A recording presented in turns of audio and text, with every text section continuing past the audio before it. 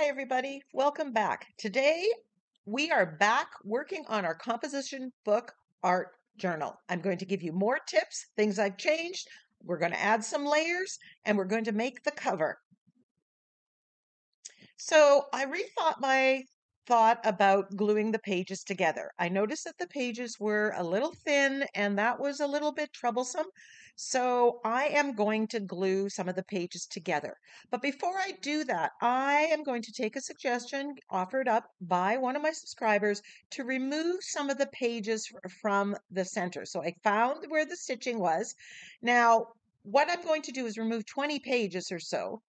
Now, you have to do this carefully, one page at a time. Don't put them together like this and yank because you're going to pull out those threads. Remember, this is a cheapy book. This isn't going to stand up to a lot of roughness. So I'm ripping off one page like this and then pulling this off carefully, trying very hard not to disturb the stitching. Now, don't worry about these pages. We are going to use them. They will not be discarded. So I'm gluing the pages together, and I'm going back to some of these pages from the front. I can't double up on some of them, but some of them I can. So I'm putting a layer of Elmer's glue stick. I did not try dollar store glue. I have good success with the Elmer's. You want to make sure that all the ends get done. And I kind of perfect this and I put on both sides. I find it gives a good adhesion. You don't want to skimp. Fold it over, and I'm using the bone folder on the one side to press it down and make good contact, and then press it on the other side. I find this minimizes the crinkles, and you can just grab a baby wipe to keep the glue off your fingers. So I'm doing a few of the pages in this session because I want to see how, once they completely dry, if they're staying together. I'm still not convinced at this point that gluing all the pages together is the right answer for me. So I'm testing the waters, doing a few and going to see. But this is my preferred way to doing it. And you can see how the book is bulking up a little bit.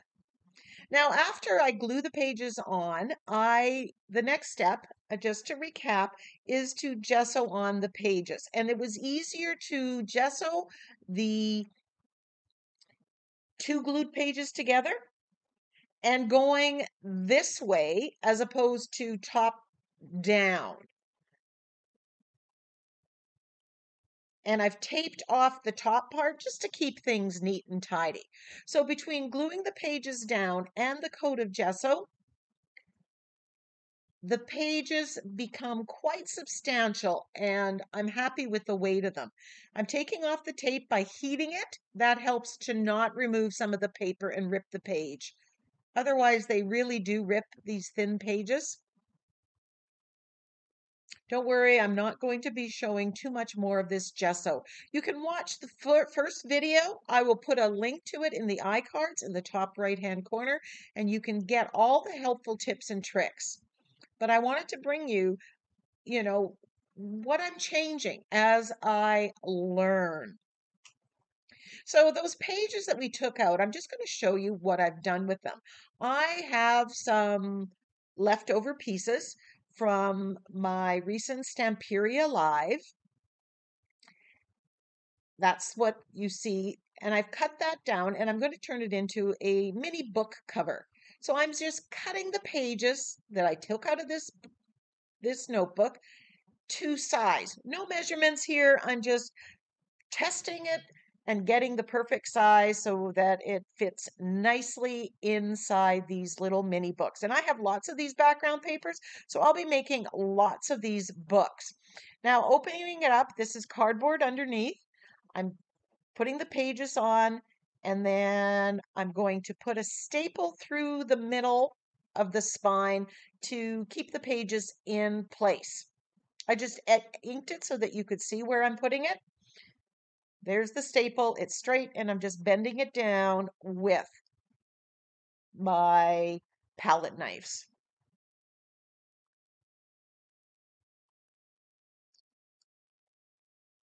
I do trim the corners with my corner trimmer here. I'll do a full video on making these books or similar books in somewhat in the near future.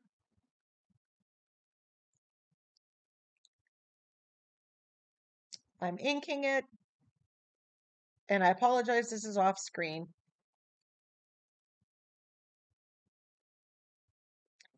And here are a couple of the books that I made with the papers. These are using Stamperia Collection Patchwork Christmas.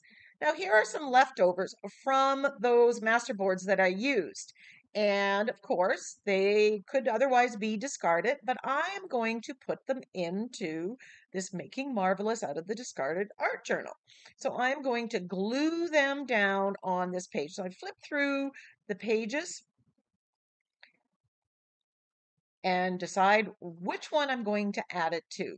Now, when I'm adding to these pages at this stage, I'm not doing a whole lot of thinking. I'm trying to go fairly quickly.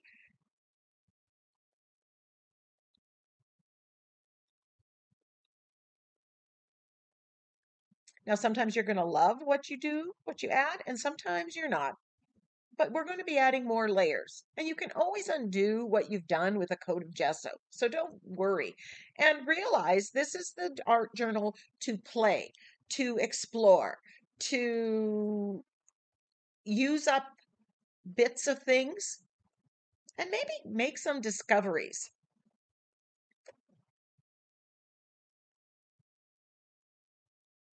I'm just gluing this down with matte medium. This is adding texture to this background.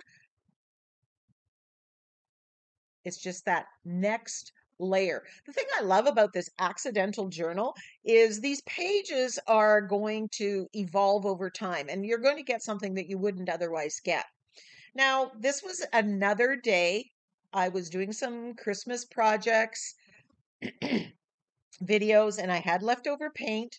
So I grabbed my accidental art journal, and I'm going to use that leftover paint to add to some of these pages.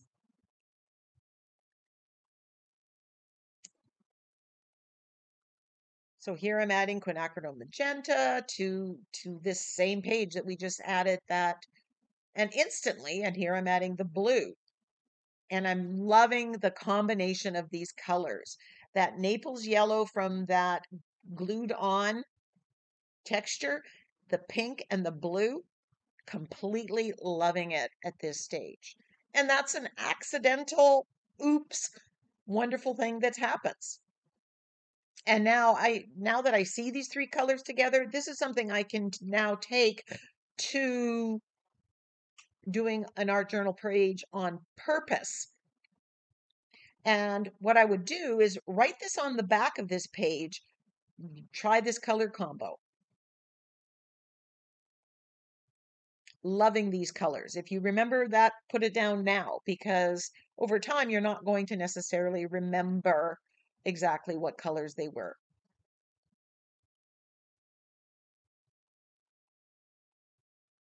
Now, remember, these pages are evolving rather quickly in my book.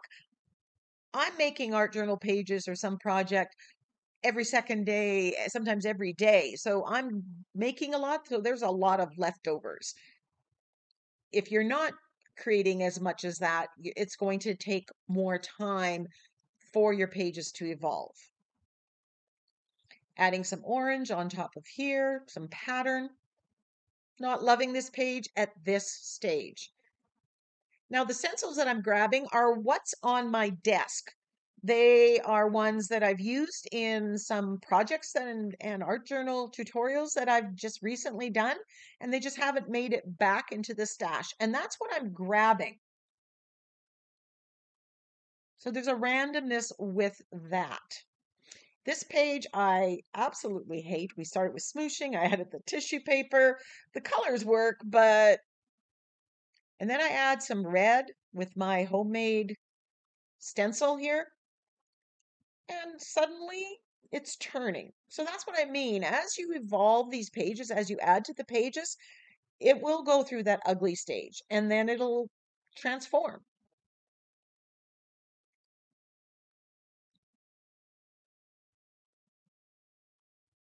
I'm adding some white with the circles as well. Suddenly I'm liking this a little bit better because it's knocked back what was there. Now this page is orange, and so I'm going to go with the green family, or more specifically, I'm using bright aqua, and I'm using a complementary color, and that's going to give it a lot of energy. And this is an X Trails stencil.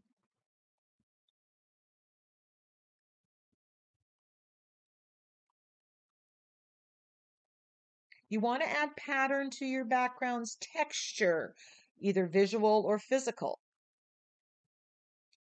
Contrast. You're going to see me adding lots of black and white to some of these backgrounds. Just flipping through the pages, seeing, okay, what color do I have? What will work? I use this punch card, and I'm using the same colors. I've got a very little bit of this on my palette. I ended up using every little bit of paint that I had left over by adding it to these pages. Here I had some white or white gesso. I brayered it onto the stamp, and I'm just stamping, adding some more detail into the background. Grab this tiny dots stencil, adding some white dots. At some point, these pages are going to say, okay, you know where this goes, you can finish it. And I'll show those too. So I did end up gluing all the pages together. I liked how it felt. They stayed together when I added more medium. You can see how the book is thickened up once all the pages are doubled up. I did leave a few pages at the end to brainstorm ideas to use in this book. Now, this came off, and it's plastic. This book came from Walmart, this pen and gear. It's plastic. Some are cloth, and I would search out the ones with cloth. Now, I used up all my glue stick, but in the spirit of using things that are discarded, I'm going to save this cap. It's going to be a mark making tool.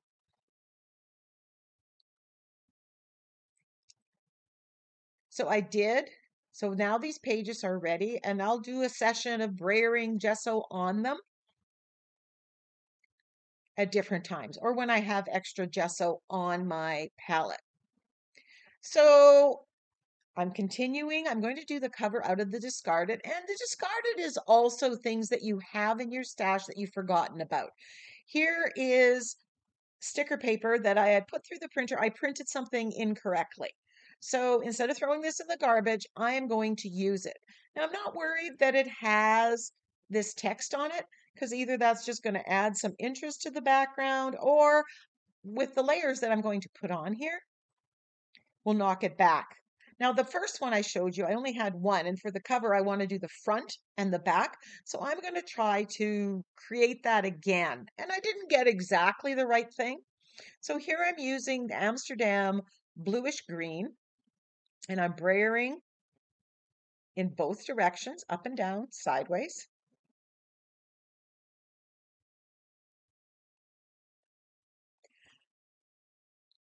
And now I'm going to brayer some gesso or white on this, because this is a little dark, and I'm looking at the original, the other one that I made, and it's much lighter. So I'm thinking it was just a layer of white that I needed to add it. This is adding some texture to it.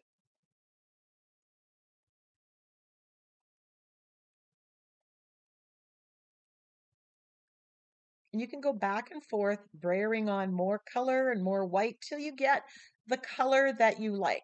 Now, in a perfect world, I would make these at the same time and it would be identical. But remember, we're making it out of the discarded and making do with what we have.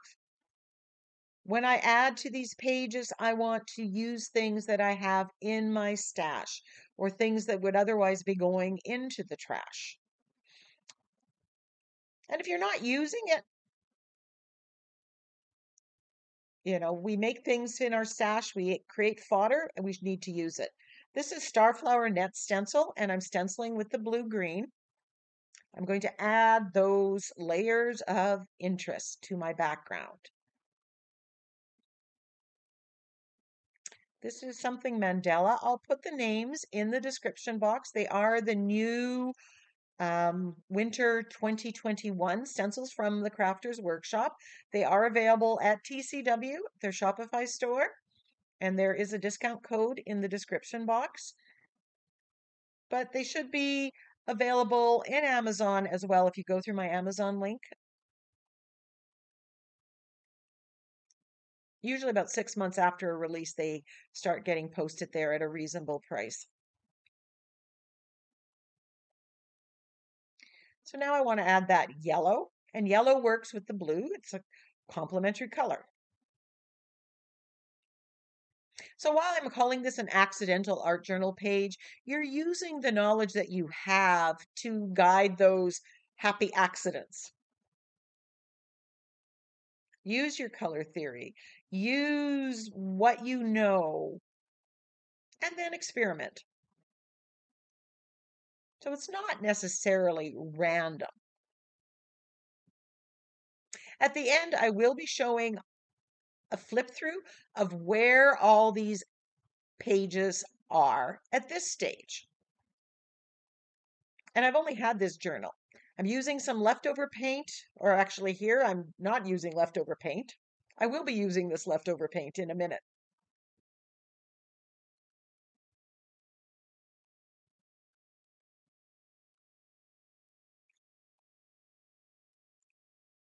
I'm splattering with white.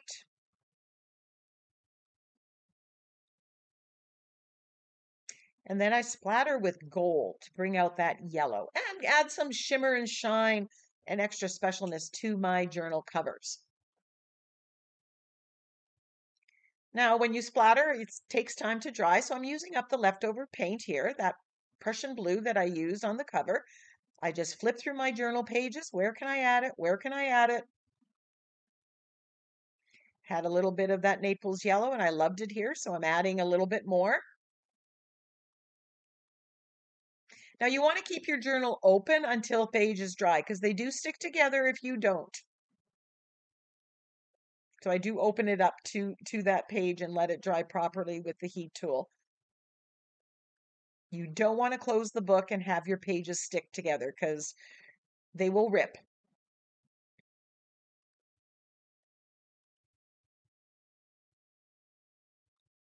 Now this page I did not like, so I'm going to knock back some of this stuff by applying. I have some gesso that was left over. I'm just going to apply some gesso. It's going to take the paint. It's going to allow for paint and medium to take it. It's going to bring out some of that texture from gluing down that napkin.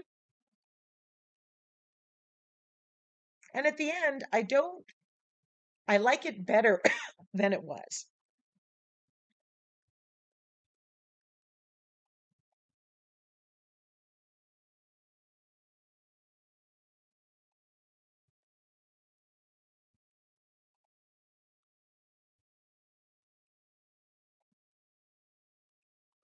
Here I put that teal color on with my finger. I just finger painted the dots. Not something I normally do, but remember, this journal is use those techniques that you don't normally do. I made a Christmas gift and I used some modeling paste, had some left over, so I'm just using it and applying it to a page here.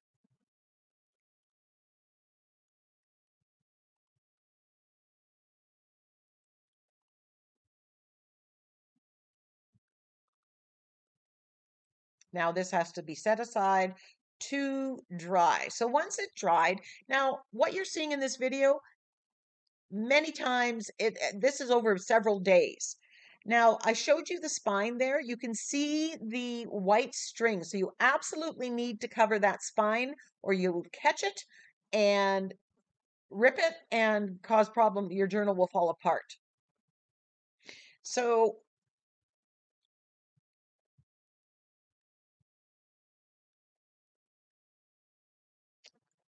I'm outlining this. I'm not measuring. Drawing a line, I'm giving a little bit of excess so I don't have to make it exact, because if I try to make it exact, I find I'm short, and then I'm cutting off that excess.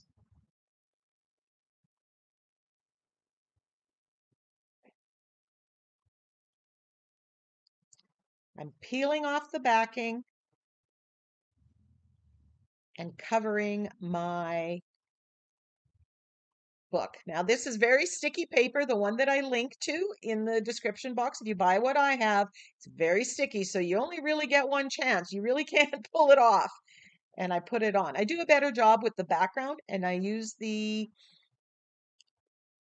bone folder to press it on and make good contact. And then I'm cutting off the excess, which is sticky, so it's a bit finicky to cut off, but persist.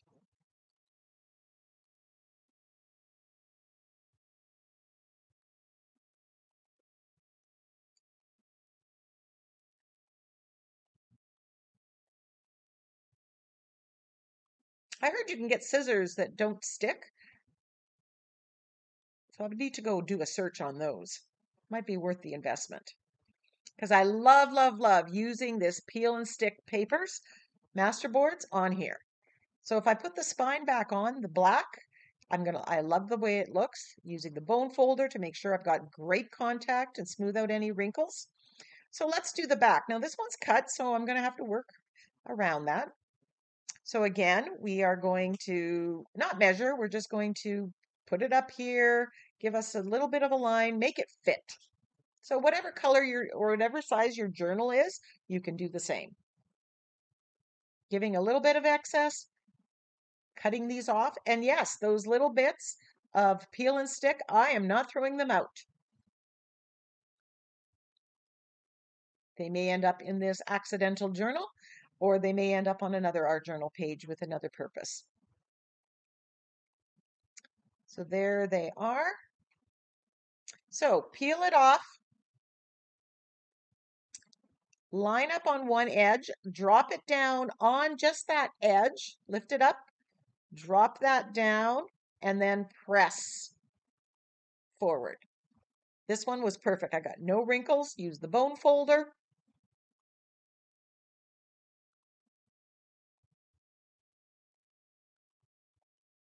Now, this part here, I just thought I would cover that up. I wasn't sure I was going to be successful gluing that black down, and I didn't want that exposed thread.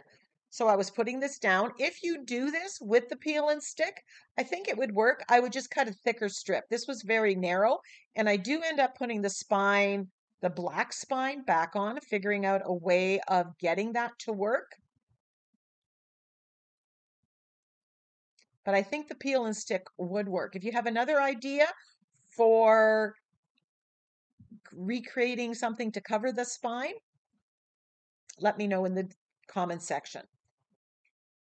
So I'm just putting this down, getting a good adhesion. Now, it's a little sticky where there's some, and I saw on a video where someone used a light sanding foam, which is what you see me using here, and I just sanded it up and worked like a darn. That was awesome. It just took off the little extra paper and the stickiness on here. And you don't have to apply much pressure at all. Just be careful you don't rip the page. Love the feel of this peel and stick. This will be my go-to way of covering art journals and everything. It's so easy. Create on these sticker papers. I'll put a link to the video where I create masterboards using that. Now, I'm going to treat the cover like it's an art journal page. So part of that is edging it in black, and I'm putting black acrylic paint on my Ranger blending foam.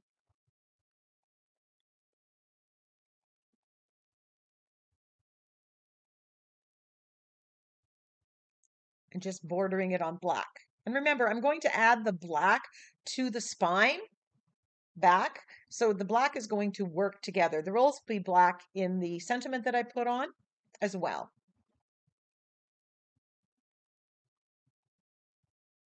Now, this composition book, the inside cover is completely blank. Some of them have like schedules and stuff.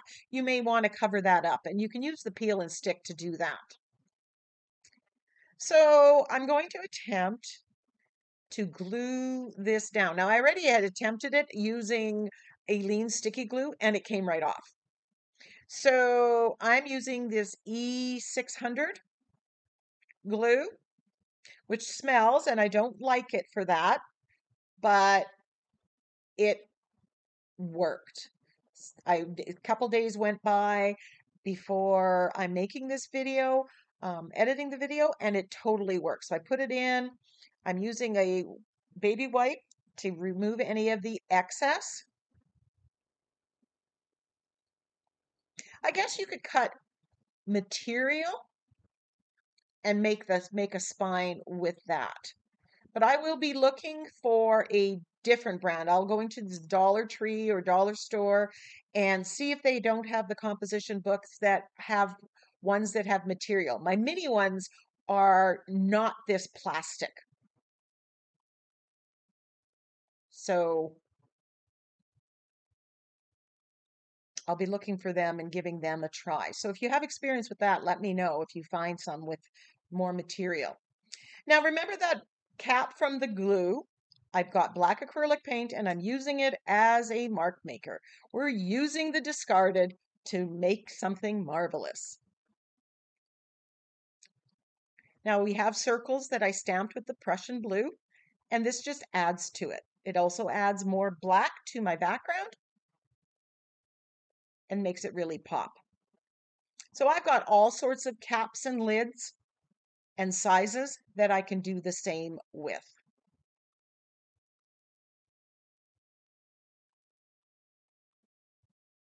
So now I'm going to work on the focal image for the cover, and I use this Julie Nutting doll. Now, this was in my stash, and while it's not discarded, it is also something that I've spent time with and I need to use it.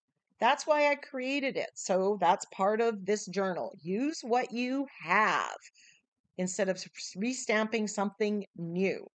So I'm painting it out. I'm picking the dress. I'm liking the red one. It really pops on that background. But I like the yellow, so I'm going to paint the girl's hair yellow, and that's going to match the yellow that's in the background. Remember, you want everything to work together.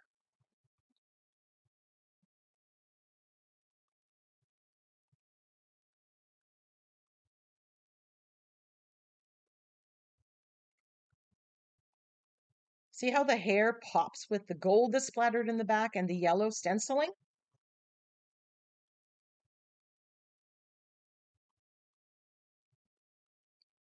Now I just want to paint her headband that same color as her dress.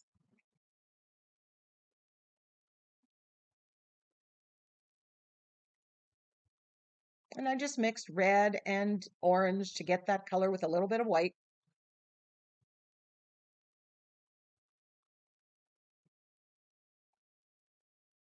Now, I did not allow time for that glue to dry. That's why I've got the bulldog clips on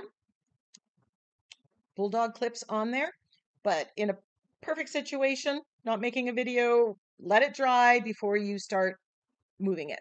Gluing everything down with some fluid matte medium or gel medium, matte finish. I don't want the shine here.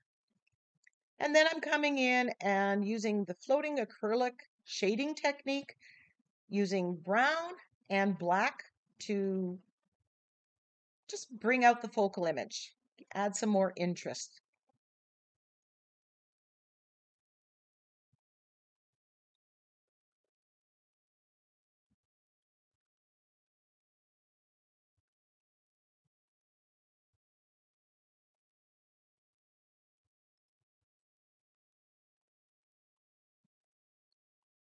I'm thinking of doing some lives in Facebook and YouTube with building on this accidental art journal, this Making Marvelous. If that's something you would like to join me in and are interested in, let me know in the comment section.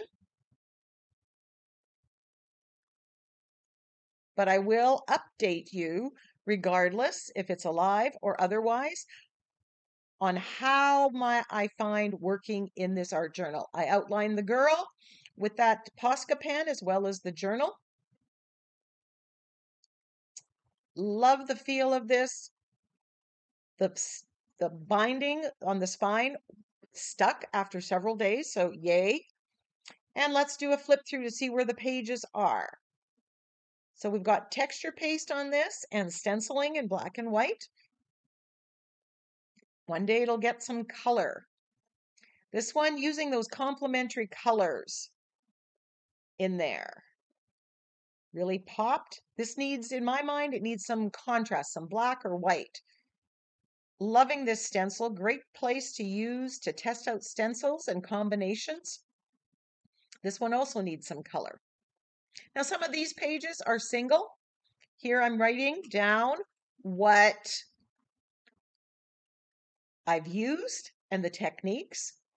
And if you're learning, I highly recommend doing that. Remember, use your art journal, this art journal, as a place to try out new color schemes. Do something unexpected. Do something you don't like or have forgotten. Here, talking about don't like, it kind of got muddy, so I'll probably stick a focal image. Love the feel of this page. Very vintage.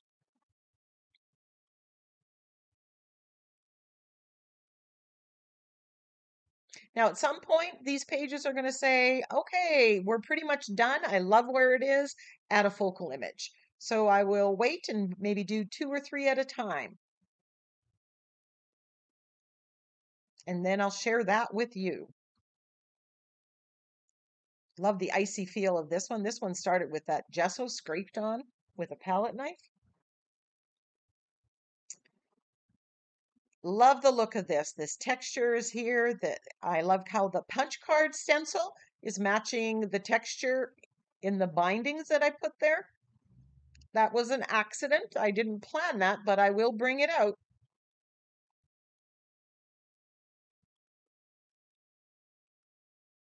I take time every once in a while and flip through and see if I've got ideas for what I need to add.